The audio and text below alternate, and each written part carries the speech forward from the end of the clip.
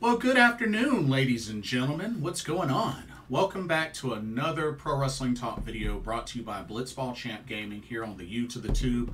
My name is Blitzball Champ Jason Ingram. So, AEW All Out 2023 is officially in the books. And I just wanted to go on here, give my review. I have to say, this card turned out to be better than I thought it was going to be. I gotta keep it real. Turned out to be better than I thought it was going to be. Yeah. I know they definitely added some last minute matches and, you know, that's cool and all, but, you know, I wish they would do better timing wise. But still, card ended up being pretty solid.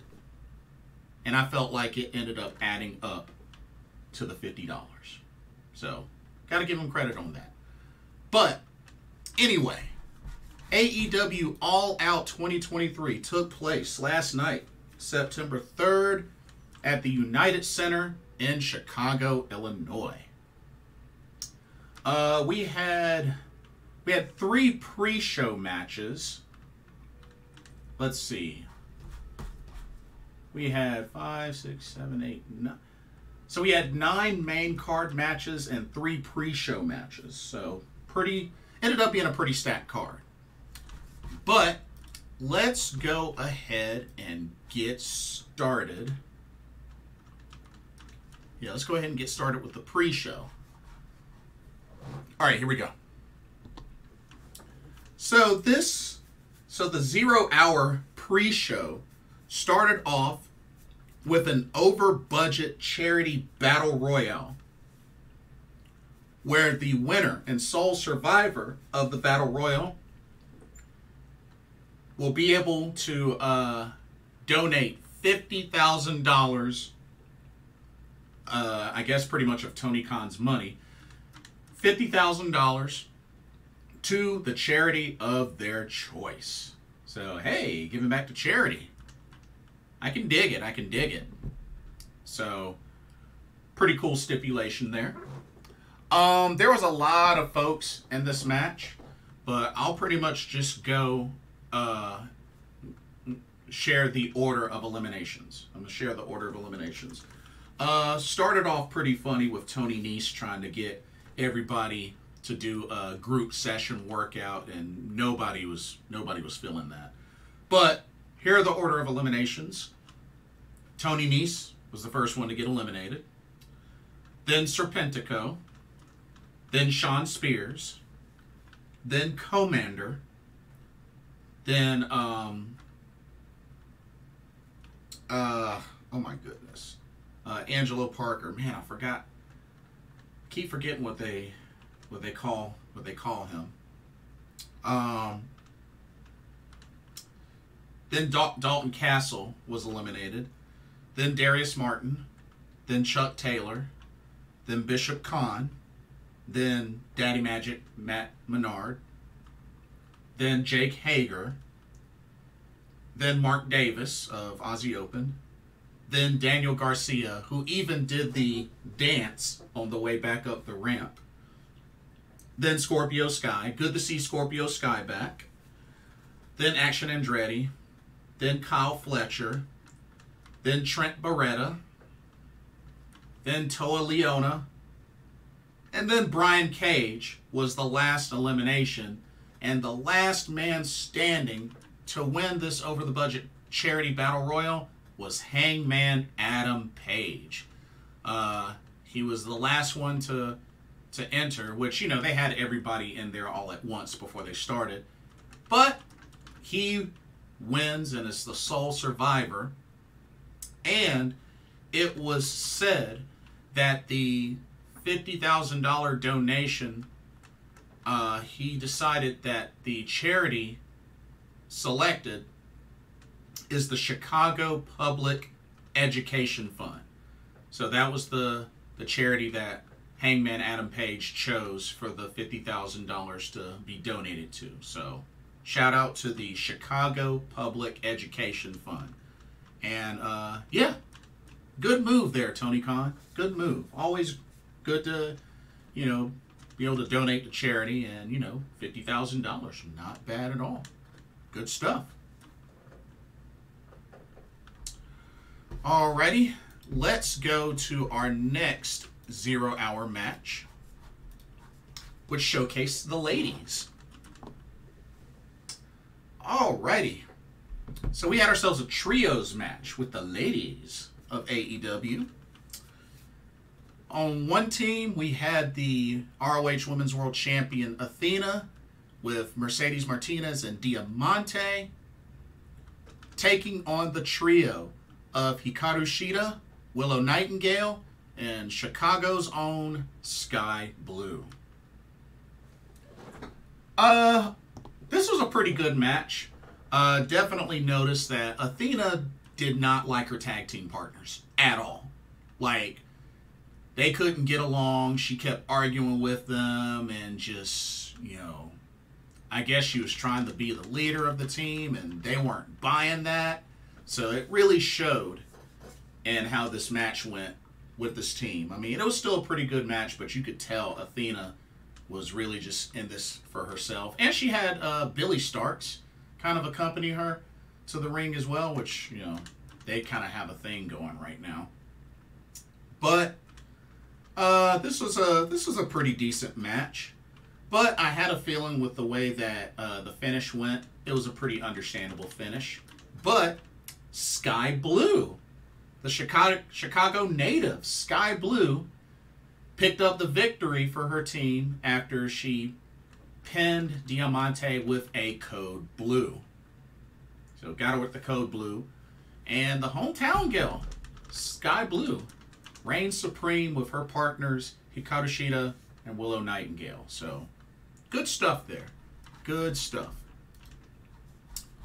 Okay. And then the final 0 hour match for All Out came down to this first title match. We had the AEW World Trios Championships on the line as the champs, the Acclaimed and Billy Gunn, defend against Jeff Jarrett, Satnam Singh, and Jay Lethal. Of course, Jay Lethal, Satnam Singh, and Jeff Jarrett had the special sort of like NBA starting lineup sort of entrance, of course, provided by Sanjay Dutt on the mic. And of course, Dennis Rodman accompanied the Acclaimed and Billy Gunn for this match. But overall, pretty decent match. I mean, there was definitely involvement from Sanjay Dutt, Karen Jarrett. Not only that, they swapped out referees. And Aubrey Edwards was the referee for this match. Of course, you know, her and Karen Jarrett have had beef. But overall, this was a pretty entertaining match. And even Dennis Rodman got the opportunity to hit, I believe it was Satnam Singh with the guitar, if I remember correctly. And then pretty much they were able to finish off Jay Lethal. Max Caster got the pin on Jay Lethal after hitting him with the mic drop. And the Acclaimed and Billy Gunn retain the AEW World Trios Championships. Not surprised there. But, yeah. So the era of the Acclaimed and Billy Gunn as Trios champions definitely has gotten off to a hot start. And just like that, they already have their first defense under their belts. So, good stuff. Really good stuff there. Okay, before we transition to the main card, here's a quick word on the sponsor for this video, Game Beauty. As you continue to watch and enjoy Blitzball Champ gaming content here on the U to the Tube, be sure you take a moment to check out the link to the description for Game Beauty. Game Beauty offers a variety of video game themed makeup and cosmetic products. They offer items such as eyeshadow palettes,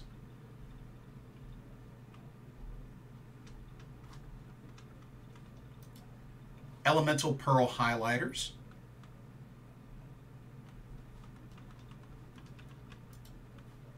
eyeshadow brushes,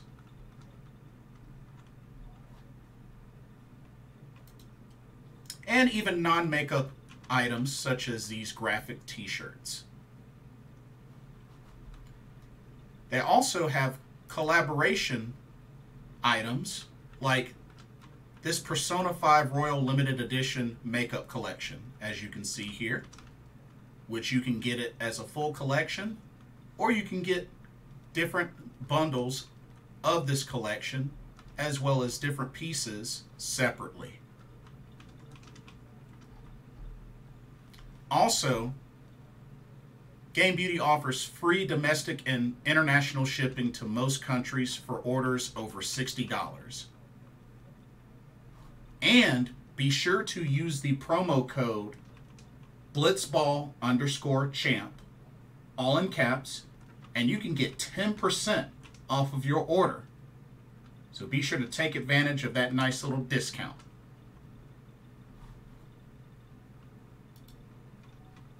And now, back to our regularly scheduled video. Enjoy. Alrighty, let's go ahead and run down the main card for AEW All Out. Starting off with the ROH World Tag Team Championships on the line. As the champs, Better Than You, Baby, make their first defense against the Dark Order's John Silver and Alex Reynolds. Now, of course, it's plain and clear that Dark Order are heels now. As far as the match, like I said, I'm not really a big fan of MJF and Adam Cole as a tag team. So this match was already a turnoff in that aspect. MJF, you know, kind of tweaked his neck, you know, had a bump on his neck and was taken out temporarily, but eventually came back. Did eventually come back and help finish out the match. And shoot, even Adam Cole got hit with their own double clothesline. Of course, John Silver, Alex Reynolds hit a double clothesline on Adam Cole. But I mean, yeah, just MJF eventually came back, was able to continue, was holding his neck quite a bit, but was able to string together offense. And then, you know, all's well ended well as Adam Cole pinned Alex Reynolds after both him and MJF hit a double clothesline. Yeah, legit a double clothesline. That's their tag team finisher. So freaking stupid. But they retained the ROH World Tag Team Championships. Not surprised there, but just I'm not a fan of the fact that they're a tag team and they're the champs. So I'm going to just leave it at that. Okay. Next up,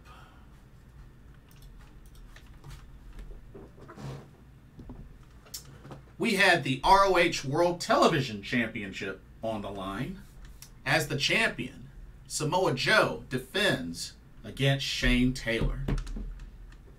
I have to say, I really enjoyed this match. I mean, these two big behemoths going at it. I mean, trading shots and just showcasing their power. You know, the power behind their strikes, and just, it was definitely an on-point match between these two.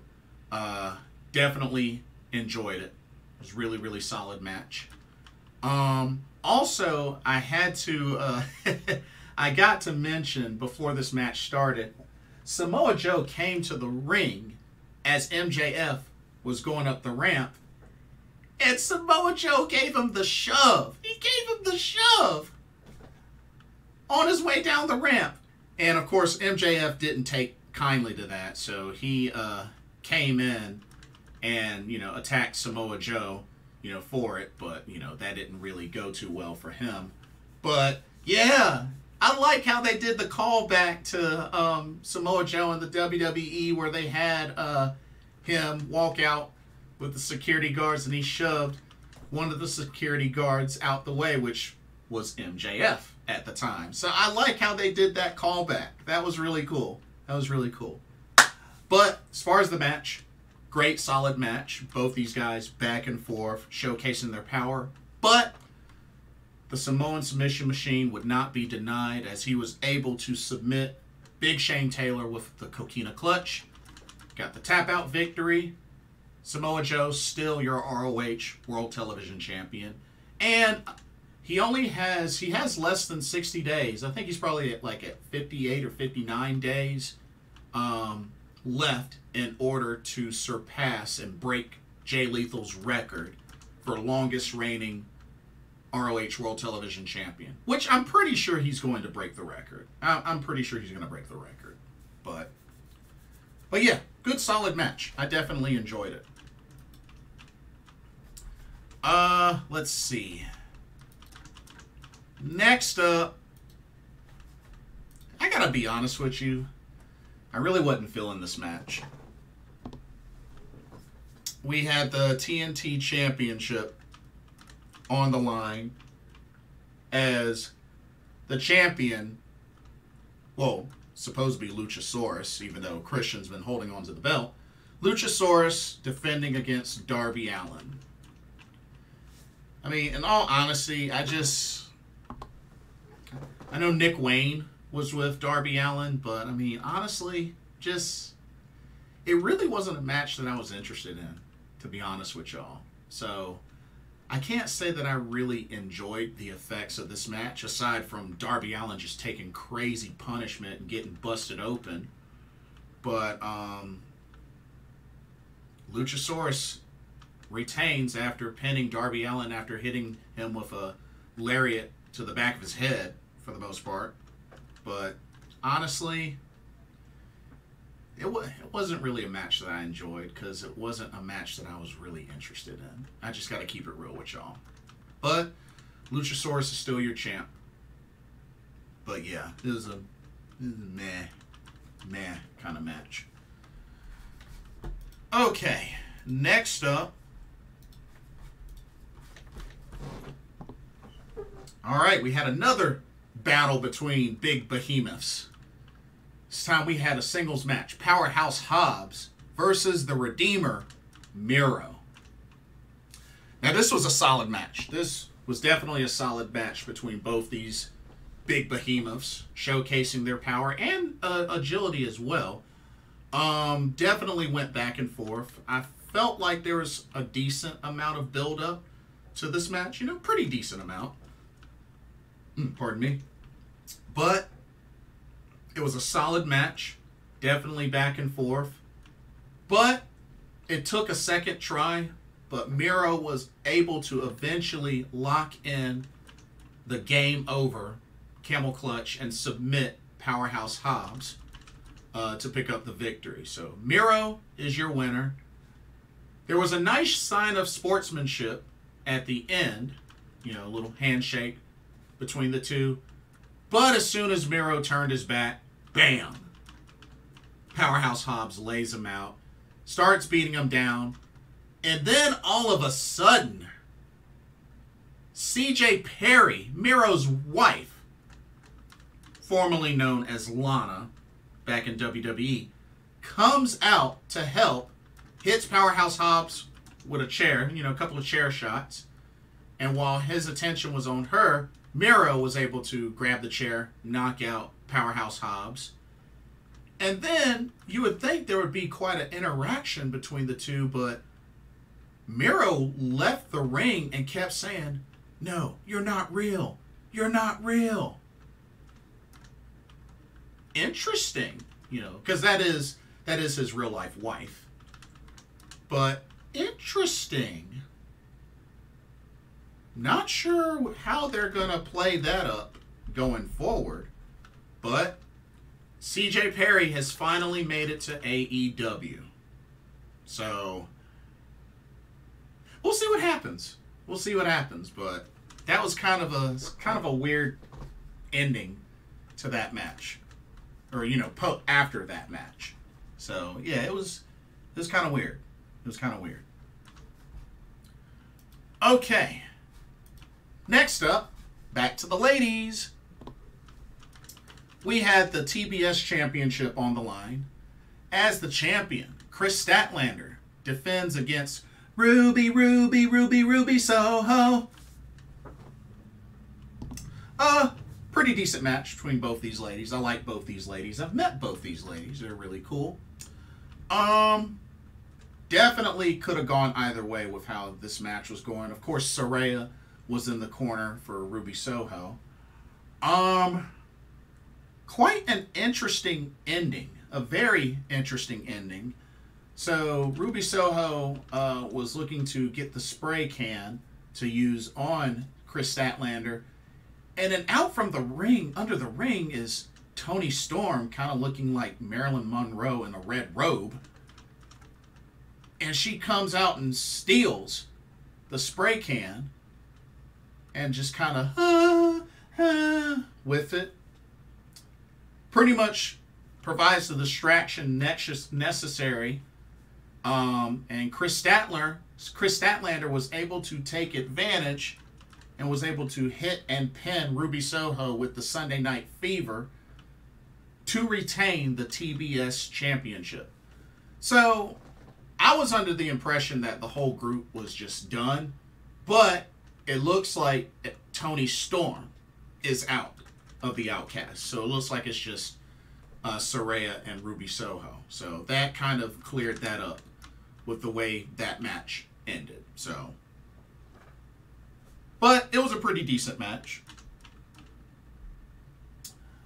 Okay. Next up, let's see.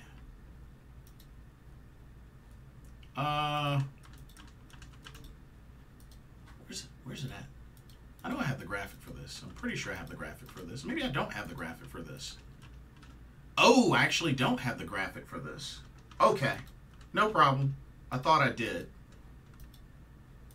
Yeah, I thought I did. So, I don't have the graphic for this one, but we had a strap match. We had a strap match between Absolute Ricky Starks and the American Dragon Bryan Danielson. And Ricky the Dragon Steamboat joined in as a special guest on commentary. I have to say, Ricky Starks got off to a quick start early.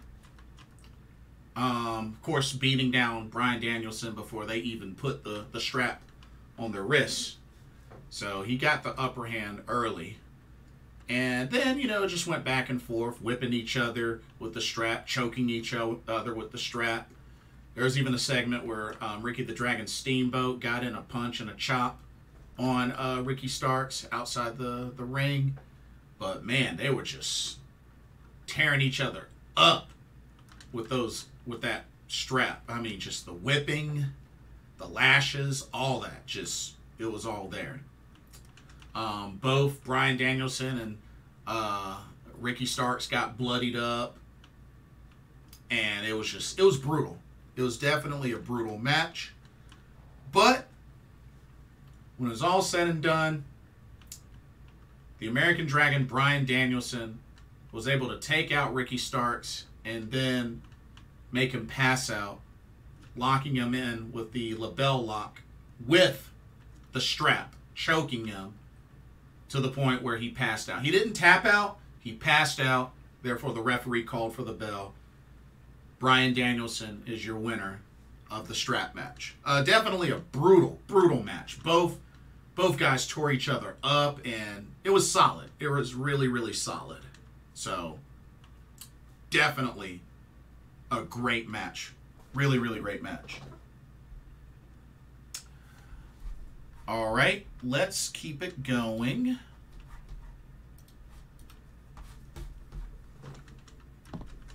All right, next up, we had this special tag team match. One team, we had the NJPW Strong Openweight Champion Eddie Kingston and the ROH Pure Champion Katsuyori Shibata taking on Blackpool Combat Club's ROH World Champion Claudio Castagnoli and Wheeler Yuta. Now, I definitely enjoyed this match. Of course, you know, I love Shibata. Always enjoyed watching him work. I'll say this, a great solid match between both teams, but a craptacular finish. I mean, such a crappy finish. Yeah, I was really bummed with this finish. But pretty much Claudio pins Eddie Kingston after taking him out with one European uppercut. He just catches him and hits one European uppercut, pins him for the 1-2-3. I was like, really? Not even a giant swing, not even a Ricola bomb, just one European uppercut. Bam, that was it. So, I don't know. I really didn't like that finish. I didn't like that finish. But things definitely aren't over between Claudio and Eddie Kingston. They need a singles match. They definitely need a showdown with each other. Maybe something like a last man standing or an Iron Man match. Something. But they need to settle that. They definitely need to settle that. Alrighty. Next up, had pretty much my favorite match of the card. Singles match. Kenny Omega versus Konosuke Takeshita. Of course, he was accompanied by Turkey Neck, Don Callis. Solid match. My favorite of the whole entire show. And it definitely delivered. I mean, both these guys know each other well. A great clash of styles. And just really went back and forth. But, of course, Takeshita, which, you know, he had some help with Don Callis there and whatnot. But was eventually able to hit one final devastating running knee strike on Kenny Omega. And then was able to pin him for the 1-2-3. So that is twice now. Twice now recently that Takeshita has pinned Kenny Omega. Once in a 8-man tag. And then once again in a singles match. So, I don't know. Seems that Takeshita has Omega's number right now. Definitely seems that way. But, excellent match. Excellent match. Okay, next up, we had an 8-man tag team match. We had the team of FTR and the Young Bucks going up against Bullet Club Gold. Yeah. This was a enjoyable match as well. It was also good to see the chemistry that the Young Bucks and FTR had with each other. You know, both kind of sharing similar moves and stuff like that. And, you know, it definitely showed. Definitely really showed. But Bullet Club Gold ended up reigning supreme last night. But it was a great, solid match.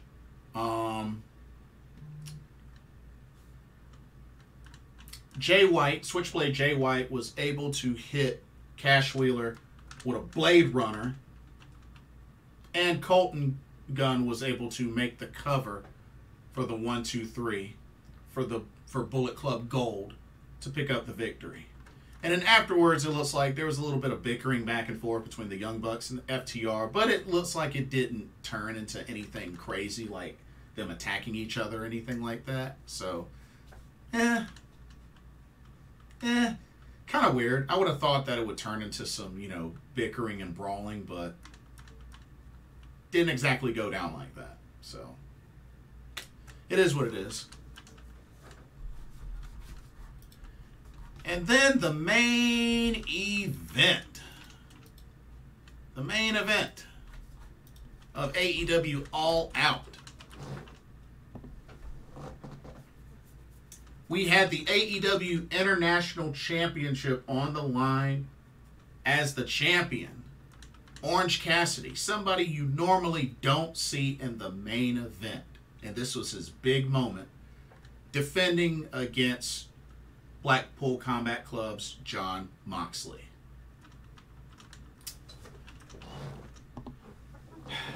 I'm going to say this. This was an excellent match. But a part of me feels like Jon Moxley is a little overpowered, because lately he's been kicking out of everything. I mean, everything. Because if I remember correctly, he hasn't lost a singles match since I think Revolution, where it had the death match with Hangman. Yeah, I think that's the last time he's lost in a singles match. But Mox has not lost since then. He's not been pinned since then. So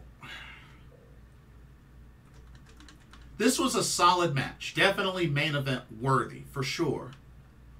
And Orange Cassidy showed a lot of heart. I mean, a whole bunch of orange punches, a beach break or two, and just was hitting Mox with everything and taking everything from Mox. I mean, he even kicked out of a Death Rider. You know, was even able to escape a Bulldog choke. So it definitely showed he was a lot of fighting spirit. A lot of fighting spirit. But when it came down to it, it took one last Death Rider to put away Orange Cassidy for the 1, 2, 3. And Jon Moxley is your new international AEW International Champion. So I'll ask y'all this. Do y'all think Mox needed this belt? Personally, I really don't think he needed this belt. I mean, he's a 3-time AEW World Champion, but I guess they had to have some sort of big name to throw in Orange Cassidy, and they went with Jon Moxley. I don't agree that he should have been the one, but it's Jon Moxley. So, but you know, he had a good run. 31 successful defenses, lost it on the 32nd defense. I mean, Orange Cassidy had an incredible run. He had an incredible run. So, no shame there. But I felt like it was a matter of time before he finally lost. So, but yeah, that is AEW All Out in the books. Like I said, this turned out to be a much better show than I thought it was going to be. So, got to give them credit. But anyway, that'll do it for this video. Don't forget to check out the link in the description for Game Beauty. And also, let me know what your thoughts are on the show. What'd you think of the show? What'd you think of the card? What'd you think of the outcomes? Let me know what your thoughts were. Don't forget to like, comment, subscribe, and hit that notification bell while you're at it. Thank you so much for watching. Hope you enjoyed the video. For another Pro Wrestling Talk, brought to you by Blitzball Champ Gaming here on the U to the Tube. My name is Jason Ingram. Happy Labor Day once again. Hope everybody enjoys their day. Take care. God bless. Peace.